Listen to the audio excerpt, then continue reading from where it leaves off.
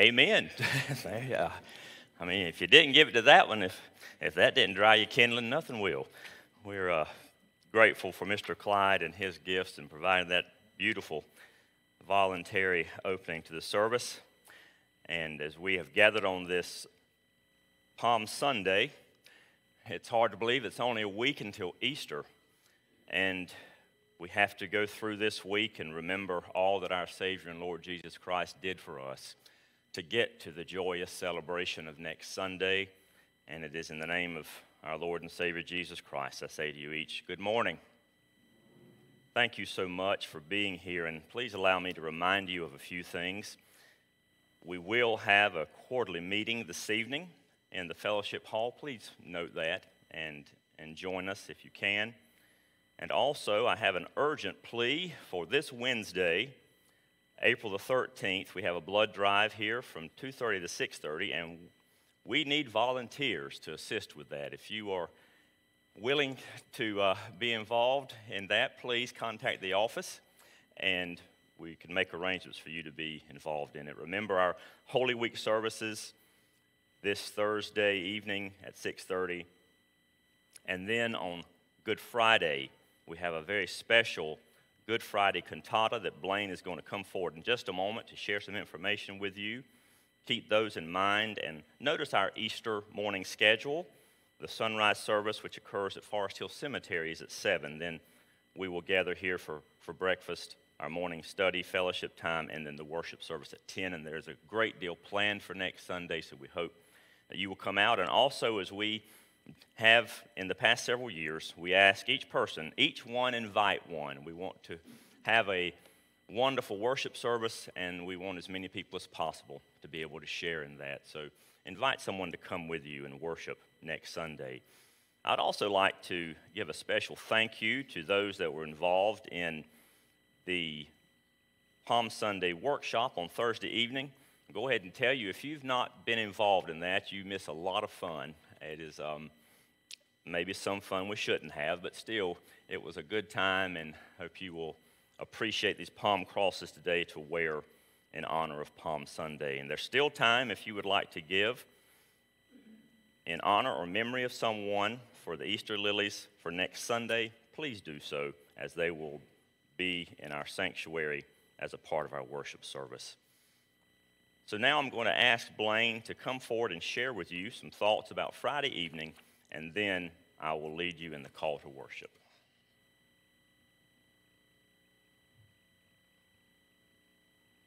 Good morning. Just wanted to take an opportunity to mention the Good Friday service. As Kenny said, Easter is just a week away, and about 2 weeks ago, I was like, Easter's just 2 weeks away. And I was like, Easter is just 2 weeks away. But the choir has been working very hard to prepare the music for Good Friday. And they have done a fantastic job, along with our musicians. And we'll have some guest instrumentalists that evening as well. So I do hope you will make plans to join us for that service, to ultimately come and to journey to the cross together, but also to hear the music that is being prepared for you. So we hope you will join us that evening. Thank you. Thank you, Blaine. And it is a beautiful, beautiful musical presentation, and I look forward to that. Please join us Friday evening and invite others to come and worship with you. I ask you now to join with me, and let's prepare our hearts as we prepare for the procession of the palms. If you would join with me in the call to worship, and then Blaine will lead us in the processional hymn. Jesus rides into Jerusalem. All right, y'all, give it some gusto. There's an exclamation point there. Branches are waved, people shout. There you go. Hopes and dreams are running along with the parade. Shout and sing for joy, the Lord comes. Hosanna in the highest. Come, now is the time of dancing and joy. Hosanna in the highest. Now is the time of victory. for the Lord comes into our lives. Hosanna in the highest. Blessed is the one who comes in the name of the Lord. Amen.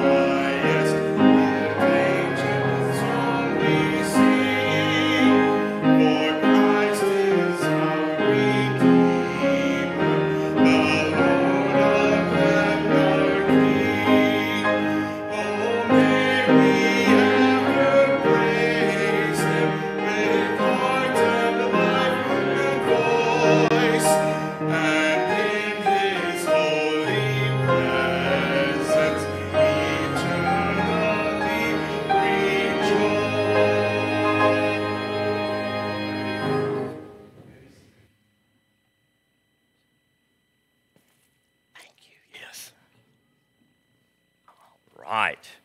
Good morning. Hey, thank y'all for doing such a good job this morning. You came in waving these. What are these? Palms, that's right. Palm leaves, palm fronds, palm branches. There's many things that you can call them. But we're doing this because it's a special Sunday. We're remembering when Jesus entered into the city of Jerusalem, and as he entered into the city, there were people, thank you, waving palm fronds at him and saying, Hosanna. Come on. Take your time. This is probably the only time she walks. Hosanna, saying, save us, because they saw him as the Messiah. And they were excited. That meant God's chosen one. Well, all that excitement will change a little later in the week when we will think about what Christ did for us on the cross. Yes. But right now we're thinking about this excitement of Jesus entering Jerusalem. And today, you get to do something special. Look, listen. Look, you get to do something special in children's time. You're going to make Jesus on a donkey. And he runs. I don't have a flat, good surface to do this. I don't want to. But if you take him, look, and you pull him back like this, and off he goes, going down. And he came in on a donkey. So you're going to get to make one of these. And I know the children workers are excited about putting these together. See, Carson's really excited. And so I want you to think about that today while you're making this. Look, here, look. Remember, Jesus came in. Everybody was excited to see him. But later on, things kind of went badly. And they turned against him because he wasn't going to do exactly what they wanted.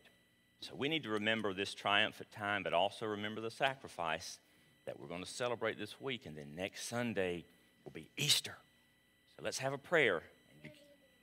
And you get to go, you get to go back, okay? Let's pray. Dear Lord, we thank you for this day, the beauty of your creation, and for our Savior Jesus Christ as we remember all that he did for us. We thank you for these children and ask you to watch over us and bless us as we prepare for the week ahead. Amen.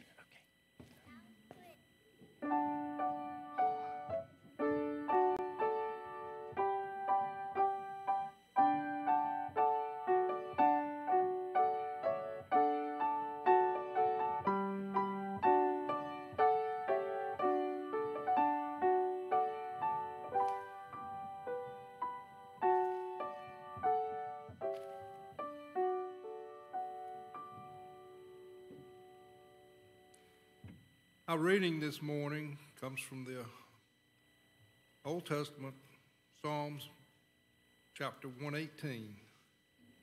Oh, give thanks to the Lord, for he is good, for his steadfast love endures forever. Let Israel say, his steadfast love endures forever.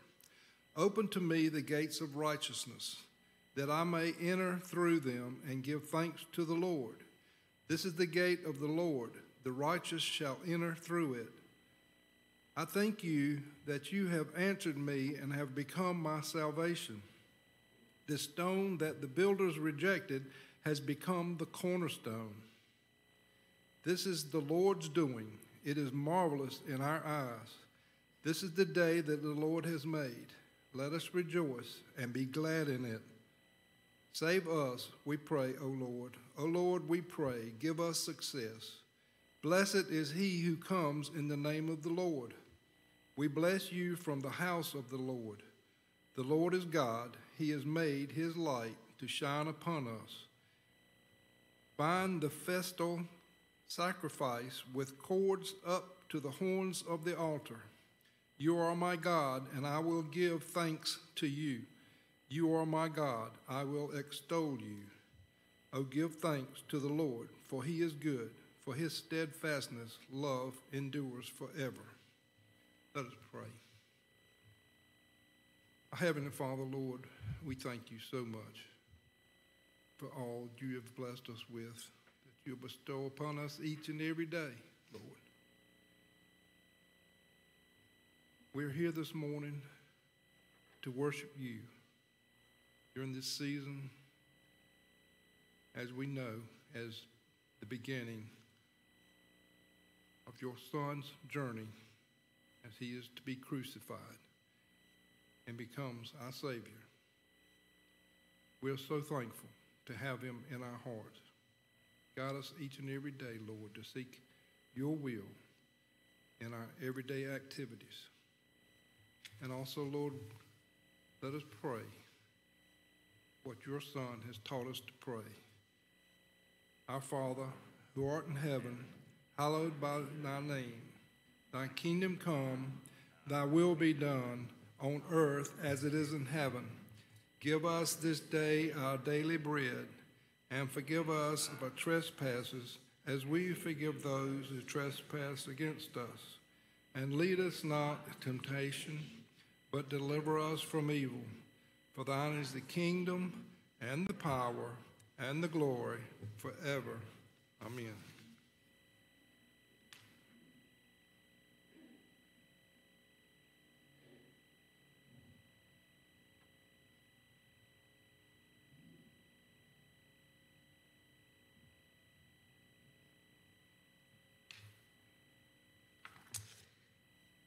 In this season of Lent, we reflect on our journey of faith with Christ, remembering that long ago God planted the tree of life, and yet it is on a tree that Christ is crucified. We are again reminded that life comes out of death, and we are promised that death does not have the final word. We light this candle on this Palm Sunday, the last Sunday of Lent, remembering God's faithfulness through the cross upon which our Lord was crucified, that death will be no more. Mourning and crying and pain will be no more, for Christ triumphs over death.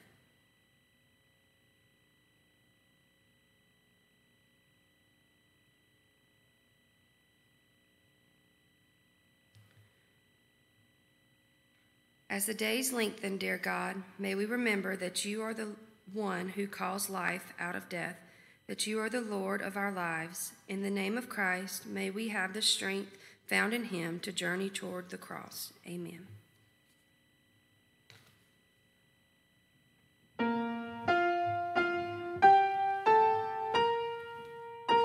Please stand as we continue to worship together.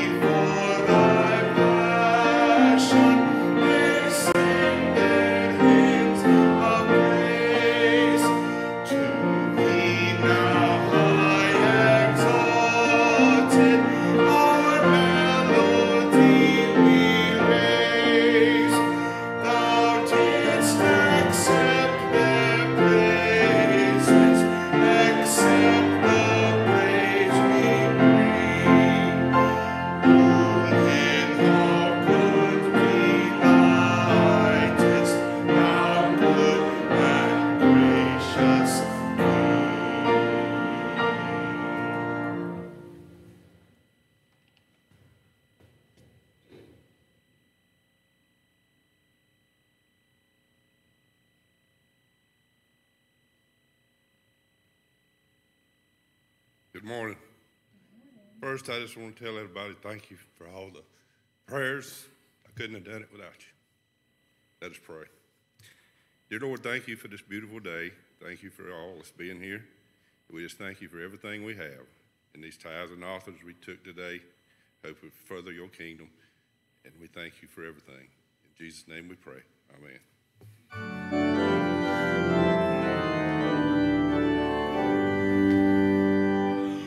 Praise God throughout these 40 days. Praise Christ our Lord, whom God did raise. And praise the Spirit who imparts God's love in Christ into our hearts.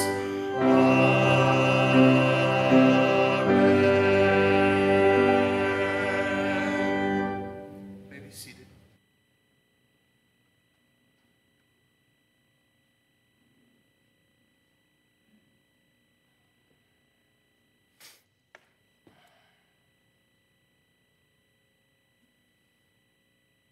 First, as I share with you each morning, Sunday morning as the service is opening, I always seem to overlook the flowers for the day. Try to remember to share them, especially so that those who are streaming with us may be aware.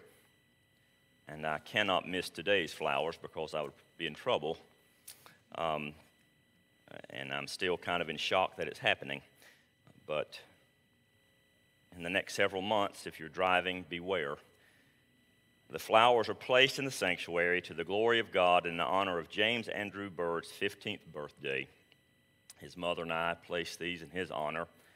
I still remember him running around for the first 10 years of his life with a pacifier in his mouth. And now he's a growing boy. But we are so grateful for the many different aspects he brings to our lives at the Birdhouse, we will say. Now, as we prepare our hearts for a time of prayer, I must say how wonderful it was to see Butch up here praying, and we're glad that he's improving and doing well. You look very distinguished with the cane, Butch, so that's we pray that he will continue to grow strong, and we pray for both he and Claudia as they move it forward. Continue to remember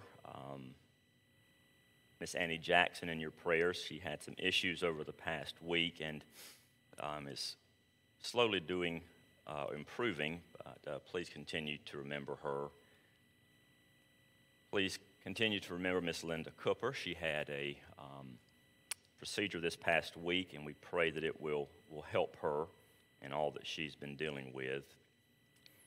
Continue to remember Teresa Bartholomew in your prayers as she is recuperating after surgery, a very serious surgery, but she is doing well and little by little is growing stronger. So please keep all of these in your prayers and the many names that are on our prayer concerns list. We pray that the Lord will watch over them. And now as we prepare our hearts for a moment of prayer, I want to share with you key verse for this day that we celebrate, Palm Sunday, from the Gospel of Luke in the 19th chapter, verses 28 through 40, where we hear the retelling of the triumphal entry of Jesus into Jerusalem.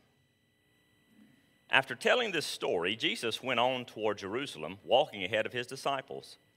As he came to the towns of Bethphage and Bethany on the Mount of Olives, he sent 2 disciples ahead. "Go into that village over there," he told them. "As you enter it, you will see a young donkey tied there that no one has ever ridden. Untie it and bring it here. If anyone asks, 'Why are you untying the colt?' just say, 'The Lord needs it.'" So they went and found the colt, just as Jesus had said. And sure enough, as they were untying it, the owners asked them, "Why are you untying that colt?" And the disciples simply replied, "The Lord needs it." So they brought the colt to Jesus and threw their garments over it for him to ride on. As he rode along, the crowd spread out their garments on the road ahead of him. When he reached the place where the road started down the Mount of Olives, all of his followers began to shout and sing as they walked along, praising God for all the wonderful miracles they had seen. "Blessings on the King who comes in the name of the Lord. Peace in heaven and glory in the highest." But some of the Pharisees among the crowd said, "Teacher, rebuke your followers for saying things like that." He replied, "If they kept quiet, the stones along the road would burst into cheers." Please hear now this call to confession during this Lenten season and this final Sunday of Lent, as I have asked that we look into our hearts and seek to draw closer to God during this time, finding those things which may come between us and our commitment to Christ. So prepare your hearts now for a time of confession, and then please hear the pastoral prayer. It is difficult when things are not what we want. The people shouting, "Blessed," as Christ entered Jerusalem, wanted a Savior, but on their terms. Who is the Christ that we want? Join in prayer and seek forgiveness. Let us pray.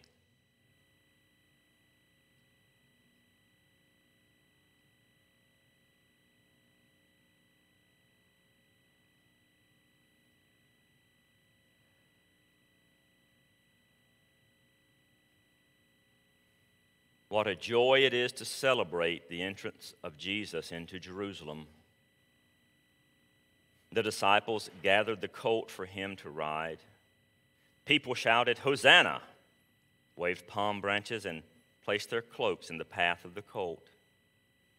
Even when some were cautious, Jesus reminded them that the stones would sing out. For triumph was truly coming to the holy city, triumph in a way they couldn't imagine. So we today, we wave our palms, we sing and shout Hosanna. We want Jesus to ride into all the places of tension and anger in our lives. We want Jesus to heal the hurts and establish his reign of peace forever. The parade is a good thing. It is not to be discounted as unimportant to the events ahead. We need to shout with joy and let the shouts ring in our hearts. We pray, gracious Lord, that you will bring us hope where we have allowed fear and confusion to reside. Bring us healing where we've been wounded or have wounded others by our thoughts, our words, and deeds. Bring us peace where we have been bombarded by anger and separation. Bring us with you into the holy city, not made with human hands, but in your heaven above. Amen.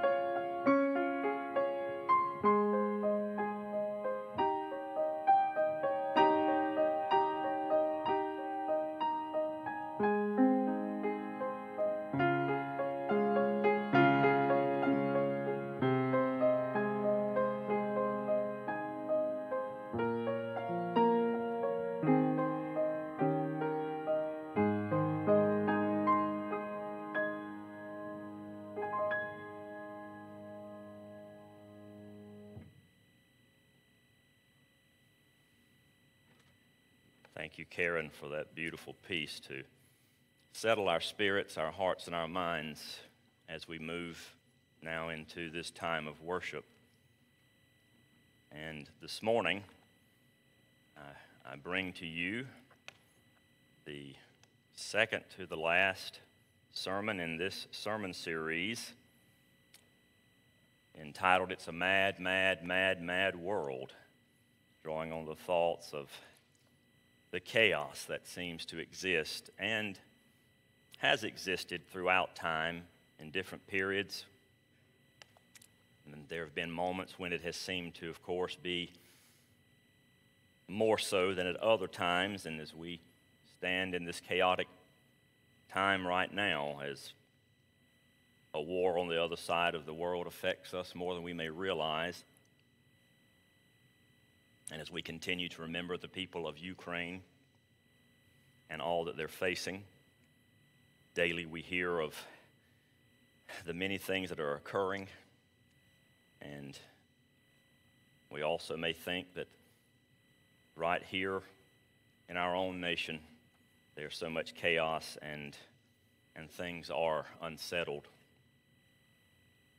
Yet I want us to look back to a time, as I have shared over the past many weeks in history, when it truly was a chaotic period, maybe even more so than now. I've talked about a gentleman named Benedict.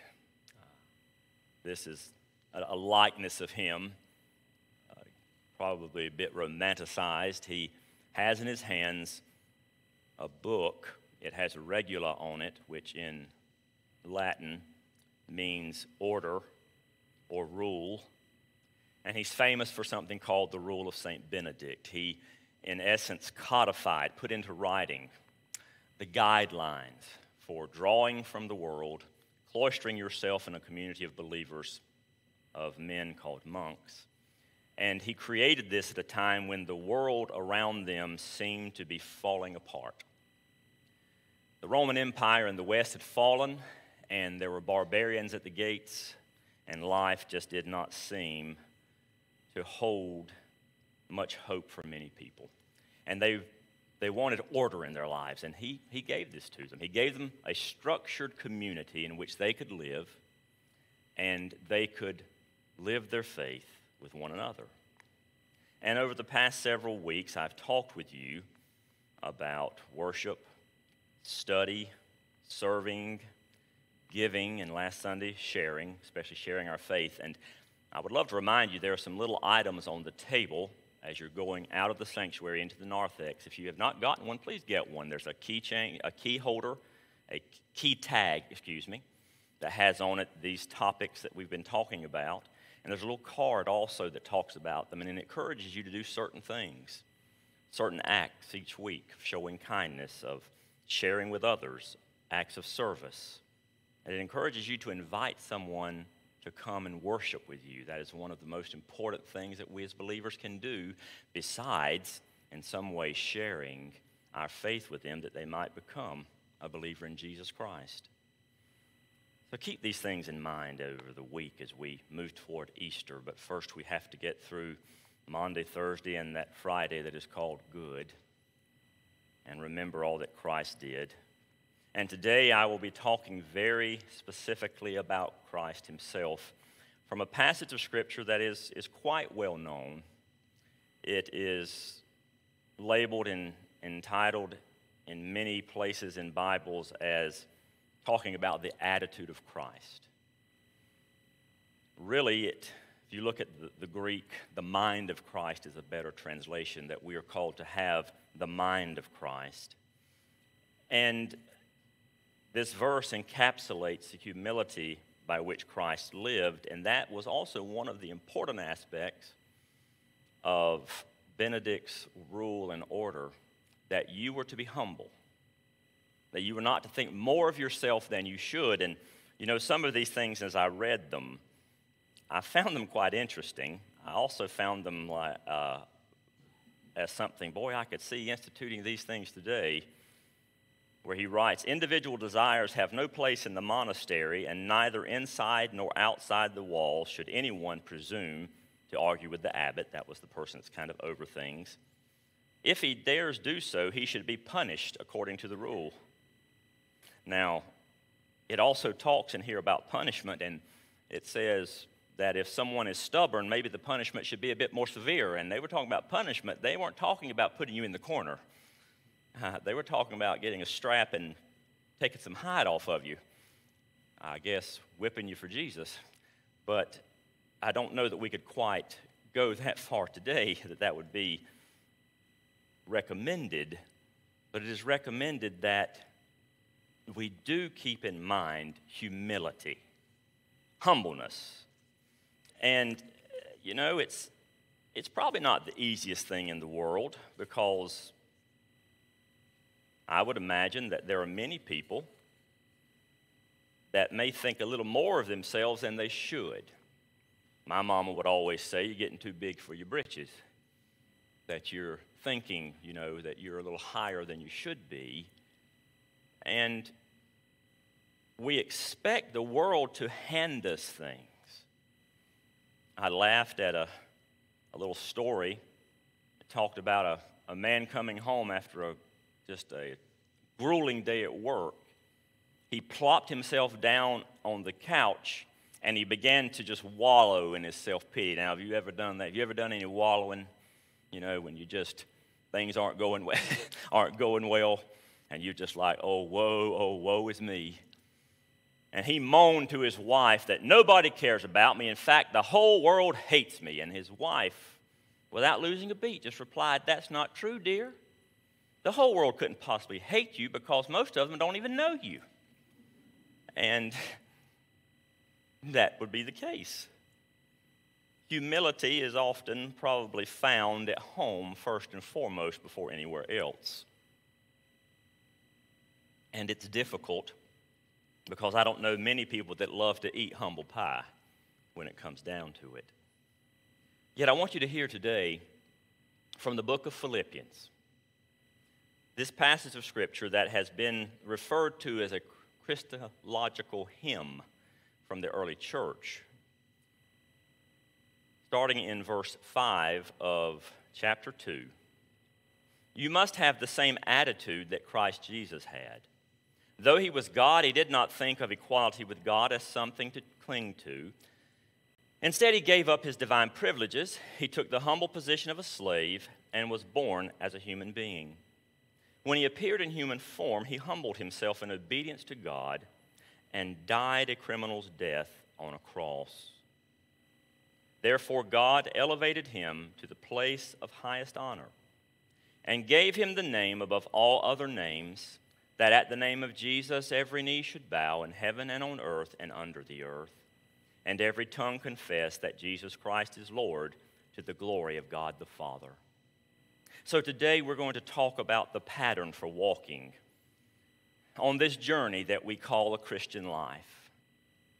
That as I have talked about walking in worship, walking in study, walking while serving, walking in giving, and sharing while walking over the past several weeks. And I've wanted you to think about this life we live as a journey. Today, I want you to think about the pattern or guide for our journey, our walking. And it's just been given to us in a very succinct manner by the Apostle Paul in this passage. And I'm not going to try and just break it down individually because as I read several commentaries and articles about this passage, it talked about you really need to take it as a whole because of the message that is there. And there's an overarching message. And Paul also had a reason for sending this to the Philippians. He loved the church in Philippi. It was the church where the first European convert occurred. So it held a special place in his heart. Yet there were some difficulties because it talks of individuals in the congregation not being of the same mind, that they had some disagreements. And this bothered him.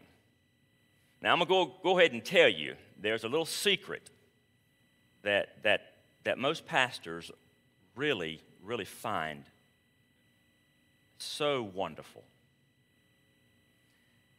When everybody gets along.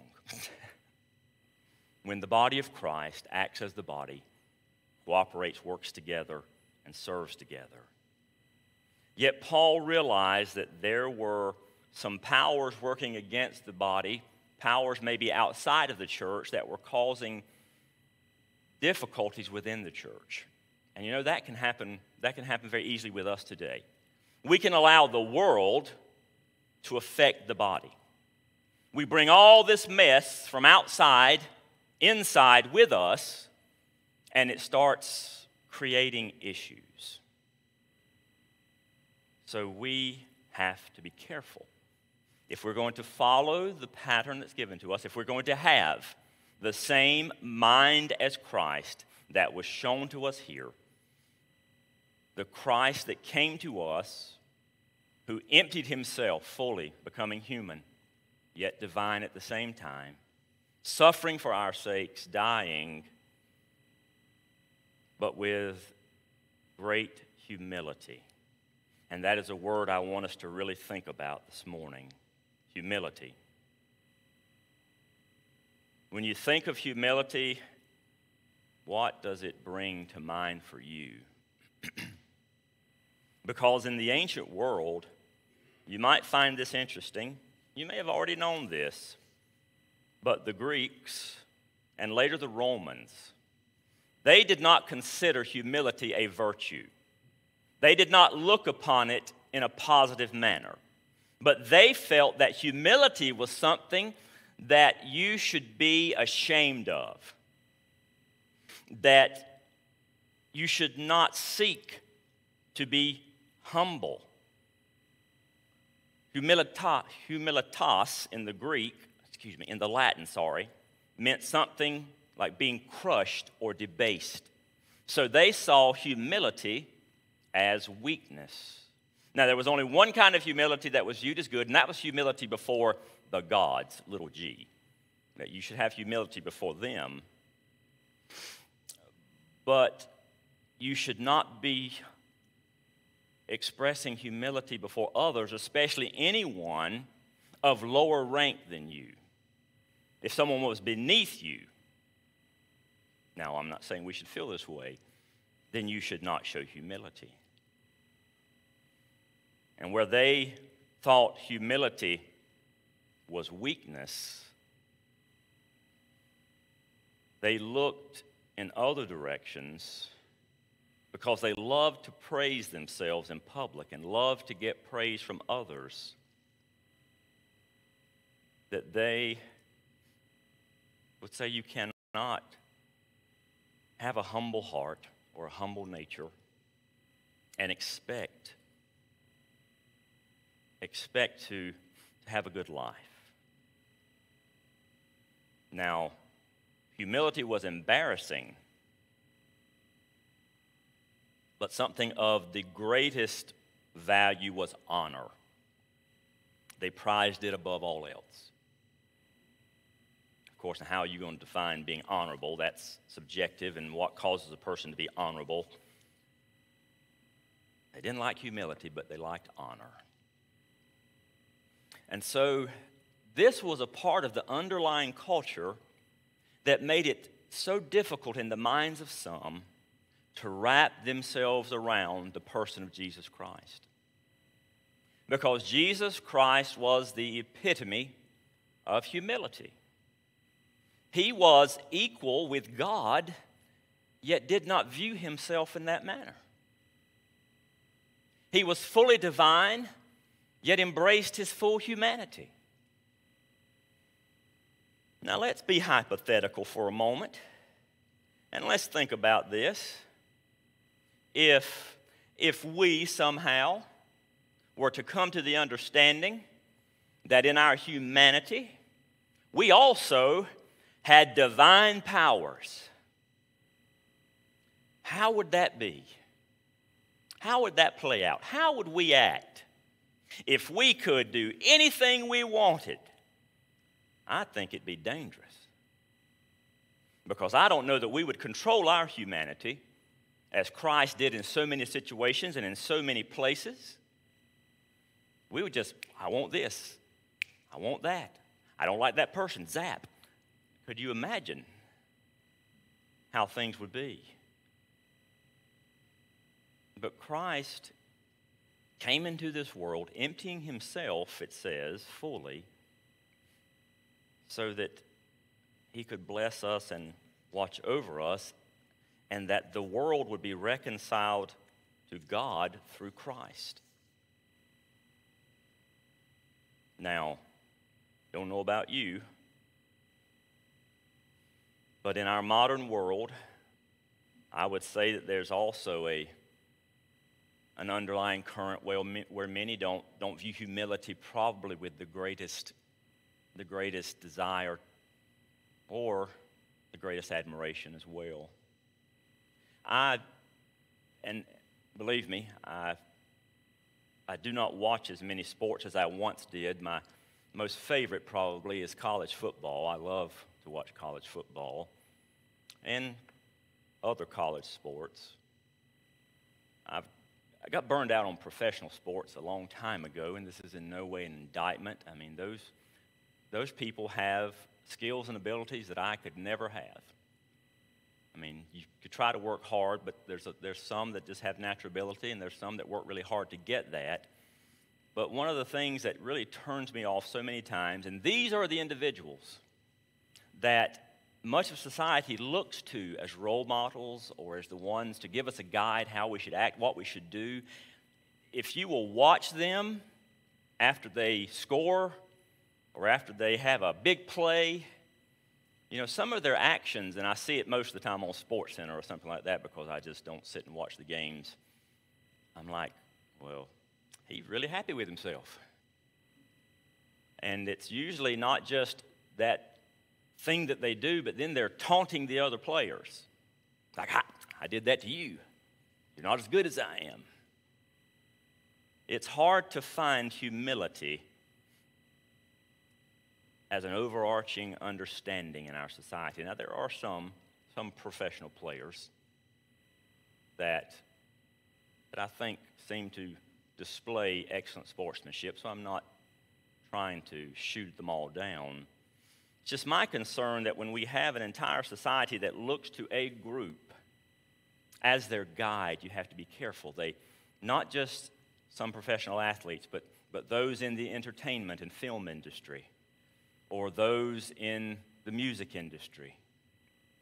They're looked to as, oh, this is somebody I have to emulate because they're famous, because they have a lot of money, because they seem to be able to do whatever they want, and then they do whatever they want.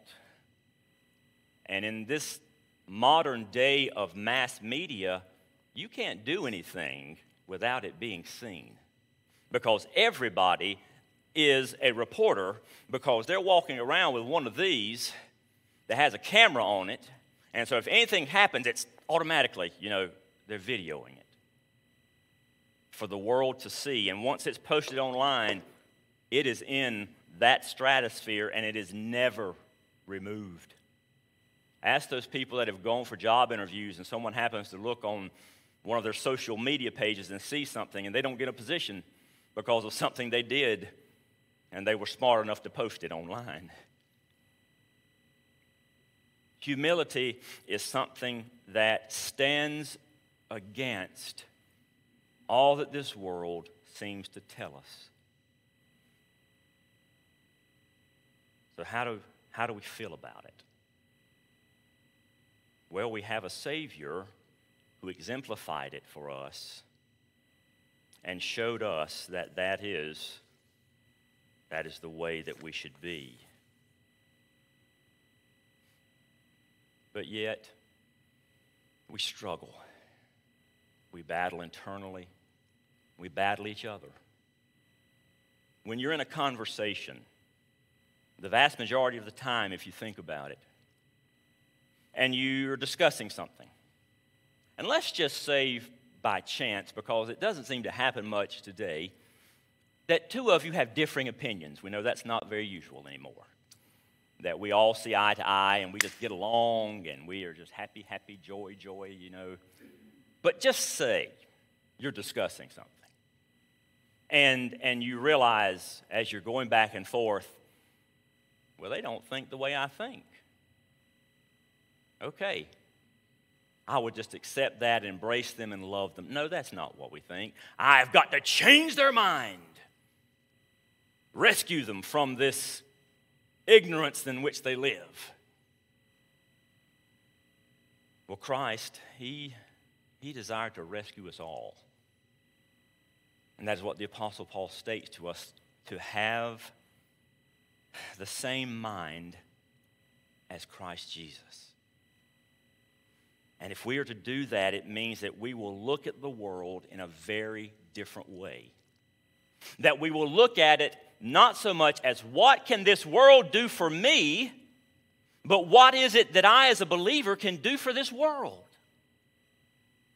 Because we have so much to give. We have Jesus Christ. If He is your Lord and Savior, then you have Him to share. And are we willing? Are we willing to share and to do that? Because Christ, in His humility, what was He willing to do? He was willing to give it all. He gave His life for our sakes, that we might be saved from that which enslaves us, sin. And we're told, of course, in the scripture itself, in the Gospel of John, in the 15th chapter, the 13th verse, no greater love has anyone than this, to lay down their life for a friend. To lay down your life for another person. How do you feel about that? Well, I'm sure thinking, hey, now if you're saying for me to lay down my life, I'm not so sure. But Christ laying down his life, that's good. Yeah, you go right ahead, Jesus. You the man. But if it were asking of us to make an ultimate sacrifice, where would we come down? There's a beautiful story that I want to close with this morning. This story has been with me for many years. I shared it in the first sermon that I ever preached in the church where I grew up. They invited me back for a student Sunday while I was in school. And I remember learning about this and studying for the sermon and finding a story about a gentleman named Father Damien. He was a missionary to the Hawaiian Islands. And this was during the 1800s. And on the island of Molokai, there was a leper colony. Anyone that was found to have leprosy was taken from the main islands and the main settlements and placed on this island with all the other lepers because there was no healing for it. It was very contagious. We read about it throughout the scriptures. And they were just left there in their misery to slowly and eventually die. Well, Father Damien learned of this, and he felt compelled by God to go and minister to these individuals battling leprosy. So he went. He nursed them. He gave them water when they could not give water to themselves. He fed them. He cleaned their wounds. And he shared the love of Christ with them until he himself developed leprosy, and eventually he died. Now think about that. That is an ultimate example of laying down your life in serving the gospel of Jesus Christ. And yeah, I'm not sure that that's something many of us are quite ready to jump up and say, yeah, please ask me to do that. And I don't share that to make us feel guilty. I don't share that to make us feel bad. I share that to say that Christ is the ultimate example, the guide and the pattern that is shown to us that we are to try our best to follow. Today, are you willing to follow him? Even when the path is not easy. Because we go from the greatest joy of today, Palm Sunday, to the tragedy of Good Friday, just a matter of days. Ask your heart as we prepare to sing our hymn, "Where's my humility in the face of this world?" Let us pray. Dear Lord, we do thank you for this day and for the excitement of remembering Christ as he entered Jerusalem, as the crowds cheered for him, but sadly the cheering stopped. And even those who were considered his dearest friends would forsake him. And as we prepare to journey this week, remind us of Christ and his sacrifice, and as we prepare our hearts to celebrate the Lord's Supper, we will remember that which he did for us. Now speak to us as we prepare to lift our voices. In the name of Christ we pray. Amen.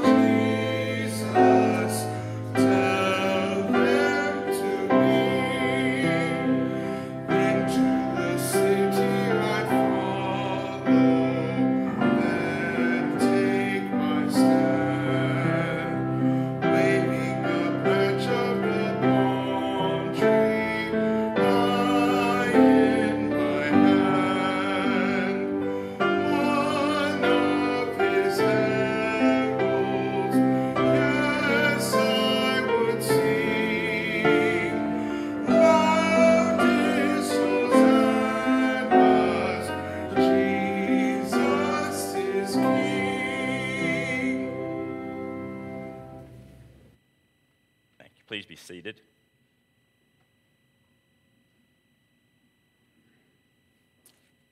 I ask you now to prepare your hearts for this time of celebrating the Lord's Supper. And may the mind of Christ be in you as we celebrate this holy meal. In the book of Romans, the 6th chapter, verses 3 through 11, or have you forgotten that when we were joined with Christ Jesus in baptism, we joined him in his death? For we died and were buried with Christ by baptism, and just as Christ was raised from the dead by the glorious power of the Father, now we also may live new lives. Since we have been united with him in his death, we will also be raised to life as he was. We know that our old sinful selves were crucified with Christ so that sin might lose its power in our lives. We are no longer slaves to sin, for when he died, with Christ we were set free from the power of sin. And since we died with Christ, we know we also will live with him. We are sure of this because Christ was raised from the dead, and he will never die again. Death no longer has any power over him. When he died once to break the power of sin. But now that he lives for the glory of God. So you also should consider yourselves to be dead to the power of sin and alive to God through Christ Jesus. We gather here around the Lord's table to observe the Lord's Supper because we have been called out of the darkness into God's light. This table is open to all who love the Lord, have confessed their need of God's saving mercy, and accepted him as their Savior, professing him as Lord. We invite you to come to it, not because you must, but because you may, not because you are worthy, but because he loved you and gave his life for you, not because you are strong, but because you confess weakness and gather with those of like mind that see the power and presence of the Holy Spirit. The Lord Jesus, on the night that he was betrayed, he took bread and he broke it. And when he had given thanks, he said, "This is my body which is for you. Do this in remembrance of me."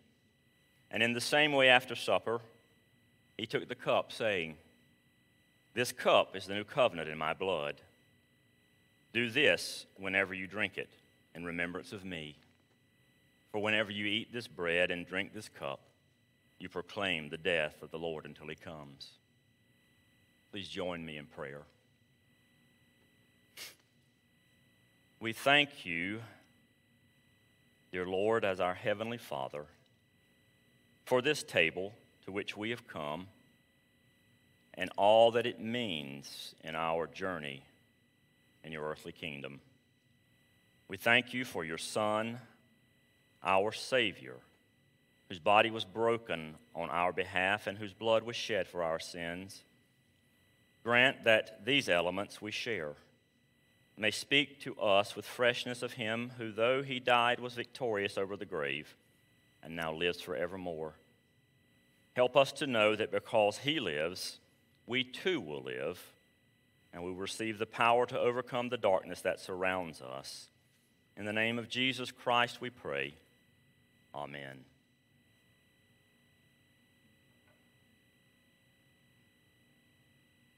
Taking the bread and sharing it with his disciples, Jesus said, "This is my body, which is for you. Take, eat in remembrance of Christ, and may his life be also in us. Take and eat."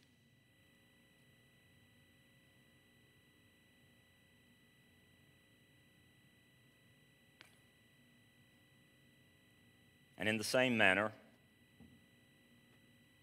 taking the cup after blessing it, Jesus said, "This cup is the new covenant in my blood. Let us drink this cup in remembrance of Christ, and may the Spirit in which he died be our spirits. Take and drink.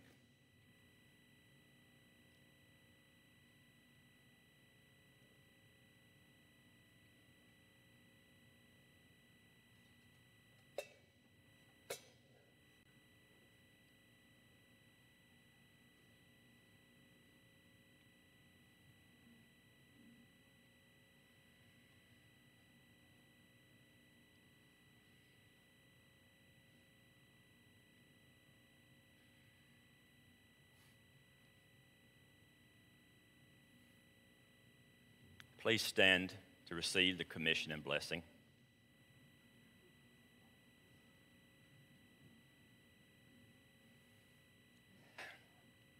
And please respond as so indicated. May the same mind be in you that was in Christ Jesus, the one who never turned back in defiance, the one who gave his back to the lash, the one who faced spitting and insult. May your bearing be that of Christ Jesus, the one who emptied himself, the one who took the form of a servant, the one who was raised to the heights and given the name above all names. May your lives declare the lordship of Jesus Christ to the glory of God as we begin the journey of Holy Week. Blessed be the King who comes in the name of the Lord. Amen.